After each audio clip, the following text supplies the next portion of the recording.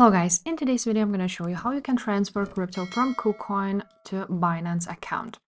So first of all, you want to go ahead to Kucoin and go to your assets and click on funding account. Once you will be on your funding account, you will see all of your cryptocurrencies here, which you have. And after that, you're going to choose a cryptocurrency which you want to go ahead and transfer to Binance. So for example, for today, let's choose XRP Ripple and click withdraw button. After you will click withdraw, you will be able to go ahead and enter the withdrawal address. Now, in order to get your wallet withdrawal address, you will need to go to Binance and go to deposit option at the top. You will see it here and deposit crypto.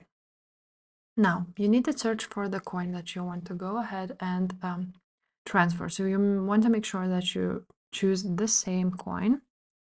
And now you need to select the network. So it has to be the same as on Kucoin.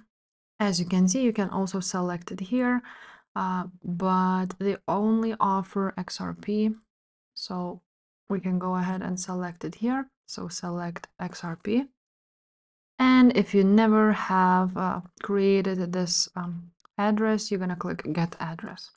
Now, as you may see, both address and memo is required or you will lose your coins. So you need to go ahead and copy the address and also a memo.